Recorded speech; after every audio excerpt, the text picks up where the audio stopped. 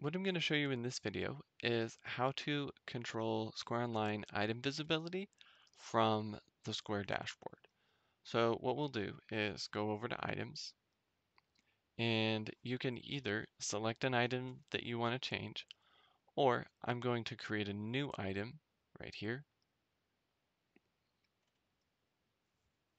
And then I can change the item type if I want, or enter all my details, whatever details we need to enter.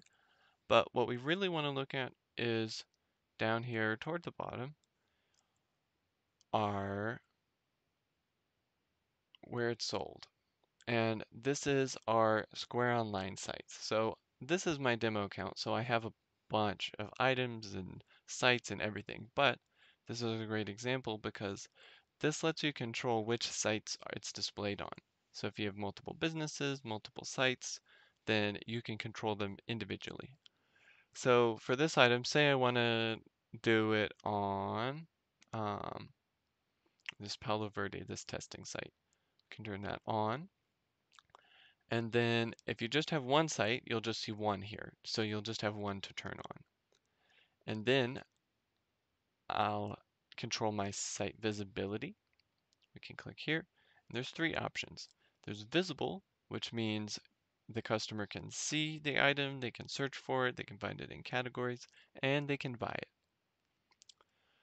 Hidden means that you can do only the buy it. So basically, you can't find it in search results, you can't find it in the categories, it's not listed anywhere on the site. But if you have the link for it, then you can purchase it. So that's great for like a member only item or something like that. Now, unavailable is you can't see it, you can't find it, you can't buy it. And if you do go to the link, then it just tells you, it gives you an error. And this is, of course, useful if you want to temporarily turn something off, but you just need to do that temporarily, or maybe it is forever, but you want to mark it unavailable. We'll mark it as visible, of course, because we do want to sell it. And then I'm going to go down. We have our ordering. We can set a limit on how many items of this item they can add to their cart for a single order. So like if we turn that on and we set it to say 2, we can, and what this is doing is limiting, okay, they can only order 2 whatever item, a physical item, prepared food and beverage, whatever it is, they can only order 2 at a time. Next is our fulfillment, and we can edit our fulfillment methods for the item. So if this is a physical item, maybe we can do shipping, pickup, local delivery.